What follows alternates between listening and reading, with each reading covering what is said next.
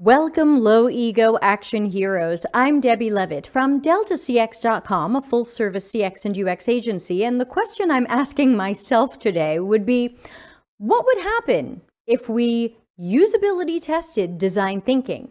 What would happen if we did observational research and interviews? And what would happen if we did the user-centered design process on design thinking? What would we learn about what's working and what's not working? What would we learn about what's going right and what's going wrong? And I have a link to remind myself. This is a post I put on LinkedIn a year ago or more. And I linked to an article called Why Design Thinking is Failing in Most Organizations. And it's from a famous agency called Frog.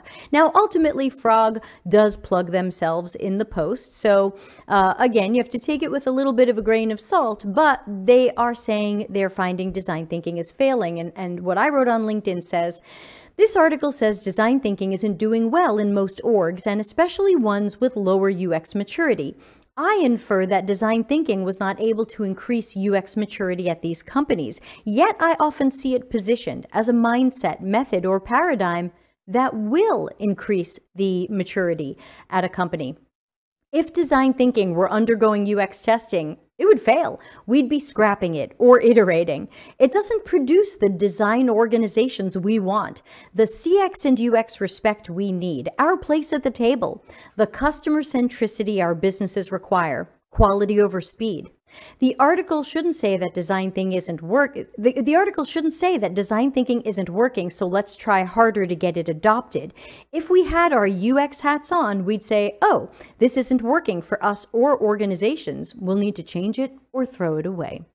So that's my thought for today, is what would happen if we applied proper human-centered design to whatever design thinking claims to be this week? Would we find that it's broken? Would we find that it's working? Would we find that the people who get pulled into exercises and workshops are happy to stop doing their work for hours or days to be part of doing our work for and with us? So many questions. And again, this is where you have to put that critical thinking hat on and ask yourself, if design thinking is evangelizing itself, and if design thinking is not raising the UX maturity at companies, then what have we done? And how fast can we undo it? Because many people got into design thinking hoping that it would get people excited about UX. But, you know, I can't get you excited about vegetarianism by serving you pork.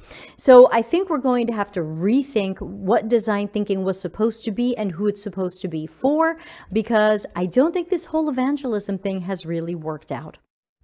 So just a couple of random thoughts. Thanks for listening. You can subscribe here on the YouTube channel and watch us on Twitch. I'm now streaming there as deltacx.com, all one word written out. Empathize with the like button and let YouTube know you like stuff like this. You can also join our free Slack workspace and optional tip jar. Thanks, and see you in the next video.